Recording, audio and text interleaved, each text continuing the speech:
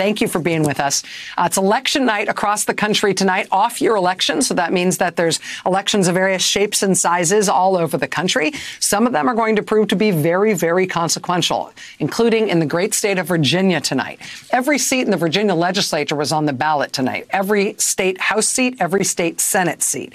Democrats control the statewide offices already in Virginia, but this meant that control of the legislature was on the ballot as well. Well, the Associated Press has now called it for the Democrats in the state legislature. Democrats have flipped enough seats tonight to gain control of the state House and the state Senate in Virginia. That big double flip tonight means that Democrats have control of all the statewide offices in the state. They've also got control of the state legislature in the state, and that puts Democrats in complete control of Virginia state government for the first time in 26 years.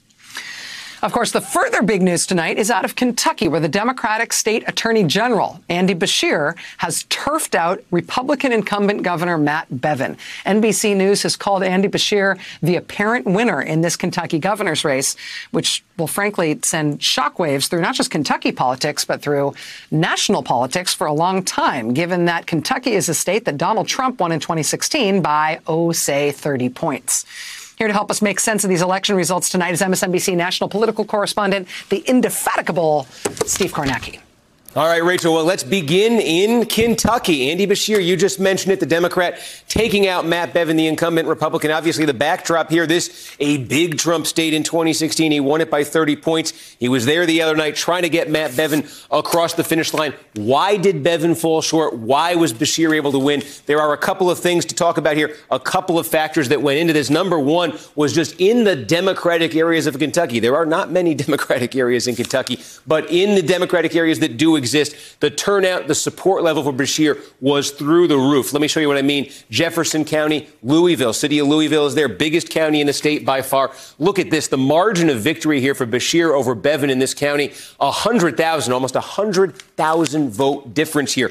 In some context here, the last time around when Bevin got elected in 2015, the Democratic margin in this county was just 37,000. So it exploded from 37,000 up to 100,000. You saw a similar dynamic here, Fayette County. This is where Lexington is, the University of Kentucky. Again, 36,000 vote plus difference there. Beshear beating Bevin by, it was only 10,000 for the Democrat in the last gubernatorial election. So that helped for Democrats. There were other factors, though, as well. Another was, we talk about this, the suburbs. We talk about nationally, suburban areas, traditionally Republican areas that have moved towards the Democrats, moved away from Donald Trump in this era. You saw that in the suburbs of northern Kentucky, suburbs of Cincinnati. Cincinnati's just over the Ohio River, other side on the Ohio line there. But these three counties in particular in northern Kentucky, big suburban counties, about 10% of the state population in these three counties, and they swung pretty dramatically. Let me give you an example of what I mean. Boone County, yes, Matt Bevin won this. He got 56% of the vote. When he got elected governor 4 years ago, he got 66% of the vote in this county. This is the kind of county Republicans usually depend on to drive up their margins. He didn't drive it up here like he did last time, like he's supposed to do, like a Republican is supposed to do. Kenton County next door, Matt Bevin won this thing easily in 2015. Look, he lost it. He got 57% of the vote here last time around. Tonight, he lost it outright to Beshear. Same thing in Campbell County. Bevin won this thing by 10 points last time around. Tonight, he loses it by 6. So population-dense suburbs in northern Kentucky really dramatically moving away from Bevin and towards Beshear. That's the second part of the formula for Beshear. Even that, though, those two things alone, or those two things together, wouldn't have been enough. The third ingredient that got Beshear across the finish line here in Kentucky, rural eastern Kentucky. This is a part of the state that really, you talk about Kentucky, decades ago was a Democratic state. Still a lot of Democrats there in Kentucky. They're culturally conservative, and they tend to vote Republican, overwhelmingly Republican in presidential elections. This part of the state, rural eastern Kentucky, look at this. A county like Bath County. Andy is a small county, but Beshear wins this by 6 points. Look at that. Trump won it by 37. It was Republican. It was Trump by 37 points. Tonight, Democrats win it by 6 points. That's a swing of more than 40 points. And you have swings like that. A lot of these blue counties here in eastern Kentucky, it's a very similar story. So that's the third ingredient for Beshear. Rural parts of the state that are ancestrally Democratic. The folks who were there, their parents all were kind of Democrats. They inherited the Democratic registration. They kept it. They vote Republican in national levels. They went with Beshear tonight. That was an essential ingredient for him. So those are the three sort of things that went into that. Also, we'll get to the other governor's race tonight. There was a second governor's race in Mississippi. Tate Reeves, the Republican, were declaring him the apparent winner here. The reason for the hesitation, because his margin is strong there, the reason for the hesitation is Mississippi has an unusual procedure. You have to win a majority of the popular vote.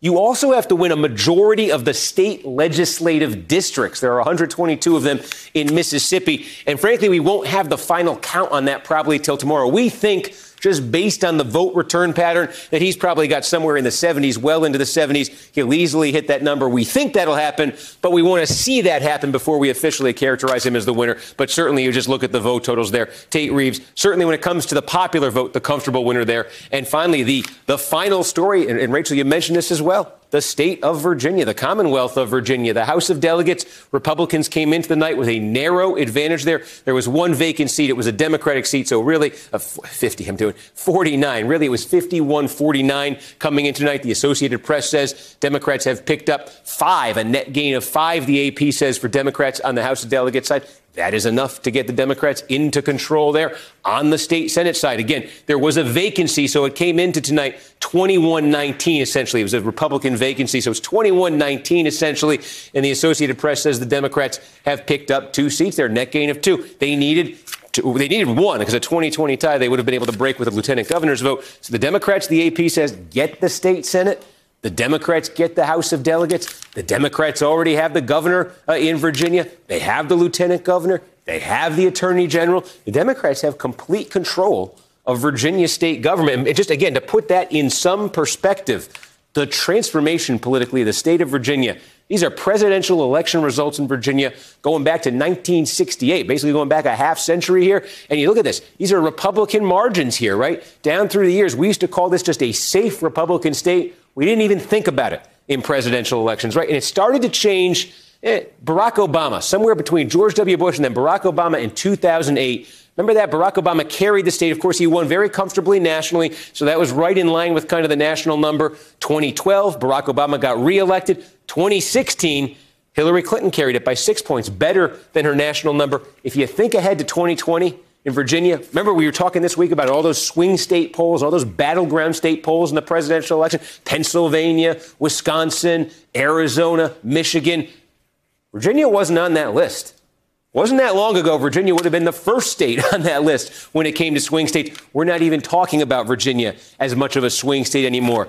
Used to be a red state, became a swing state, and I think now between that 2016 result and what you see here, complete control of the state government in Virginia, this is a blue state now. So I think that you can we've been talking about that evolution for a while. This might be the night that really kind of becomes official. So big picture here. Look, Democrats are thrilled at what they get out of Kentucky. A narrow win, but they won the governor's race in Kentucky. Republicans will say, hey, yes, but we won solidly in Mississippi. And Democrats will come back and say, OK, how about Virginia? How about that state that used to be a Republican state now, again, completing that transformation pretty much into a blue state. So, look, there's something for everybody to sort of brag about tonight. But I think certainly the headline tonight is that the incumbent governor, you did see a governor go down in the state of Kentucky. And again, it was right after the president's visit there. So certainly all eyes were on that. But a very fascinating election night. Wish we did these more often. Anyway, Rachel Maddow will be right back after this. Hey there, I'm Chris Hayes from MSNBC. Thanks for watching MSNBC on YouTube. If you want to keep up to date with the videos we're putting out, you can click subscribe just below me or click over on this list to see lots of other great videos.